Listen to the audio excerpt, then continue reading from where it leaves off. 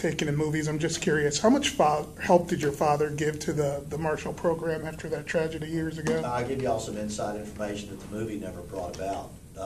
If you saw the movie, the coach that did not was not on the plane was named Red Dawson.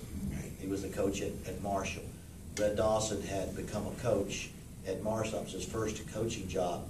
He was formerly a wide receiver, tight end, kind of a wide receiver, tight end at Florida State. The wide receiver quarterback coach at Florida State was my dad. So in the early '60s, Fred Blitnikoff, Red Dawson, they were all receivers at Florida State. My dad gets the West Virginia job as a coordinator. Red Dawson goes to Marshall as an assistant coach.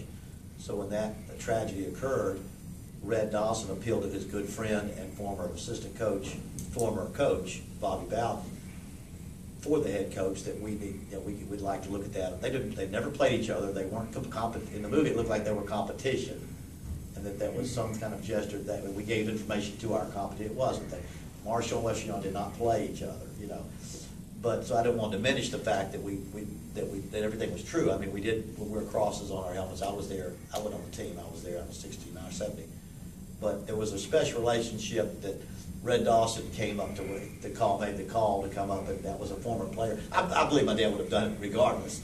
But there was a natural relationship between Red Dawson and my dad, and so when he called, it was just easy for them to come on up and get video of. My dad ran what they call the Houston Veer.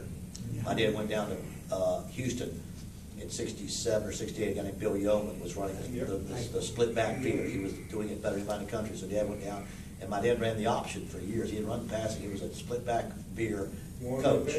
That's what Warren Bay was, and so.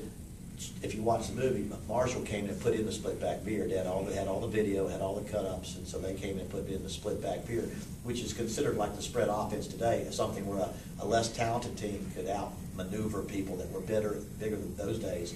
The option was a way that lesser, smaller teams could catch up to people that were bigger, and so that was the relation. Interesting to carry it further. In 1985, I interviewed for the head job at Marshall. And I spent the night, stayed with Red Dawson. He was retired, was in that area.